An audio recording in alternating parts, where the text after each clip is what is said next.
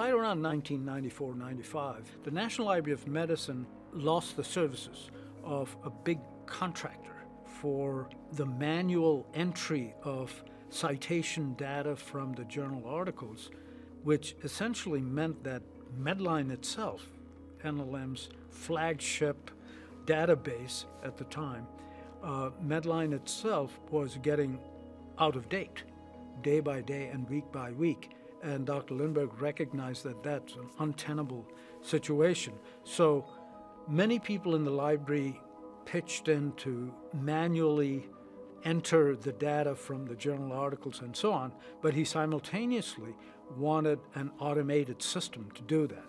And he came up to the 10th floor and asked if it can be done. And of course it can be done. And so we built a system that we call Mars that has lasted 22 years as of today. And this is a system that extracts the citation data, author names, title, and so forth, in an automated way so that manual entry is not needed. This is the first example, as far as I can see, of machine learning used anywhere at NIH, certainly at NLM.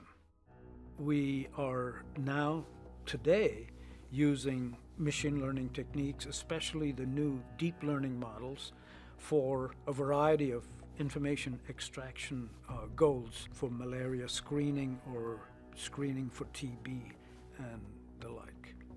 NLM's goals in information, the extraction, the collection, the dissemination, the storage of information. Information is NLM, is mirrored by the work done in extracting information from X-rays or digitized glass slides or tissue images or full text in books and articles.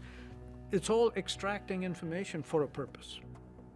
The Listerhill Center's mission in that regard, I don't think, has vanished. There is still a lot of opportunity to establish systems that could serve as a prototype and as an example for others to carry on in practical ways, let's say.